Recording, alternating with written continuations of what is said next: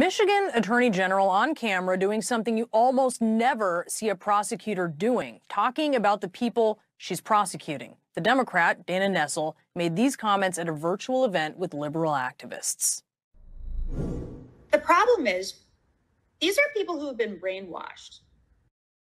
Well, these are the 16 people that she called brainwashed. They were the fake electors Donald Trump wanted to lie and say he won the Michigan.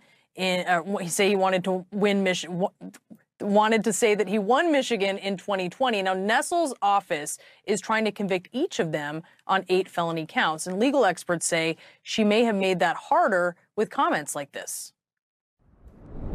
How do you flip someone who concedes that they did everything that they're accused of doing? And why is the Attorney General speaking about a case, an active case, at a political event?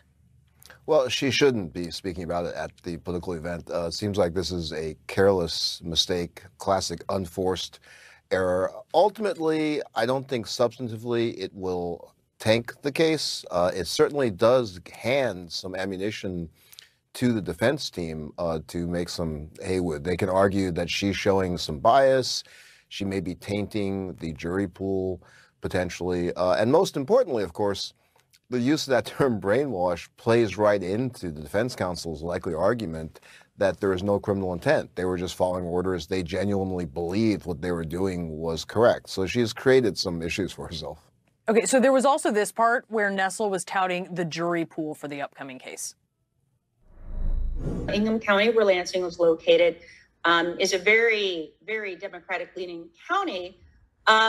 But I worry that there will be people who just won't care that they clearly violated the law because they believe that the ends justify the means, and that, you know, it's okay to do as long as the end game is getting this autocrat into office.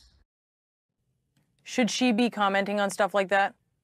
No, she shouldn't. That is much more clearly potentially tainting the jury pool. She's talking about the potential jurors, which leanings they may have to the left or to the right, and that's problematic. She really should not be doing that.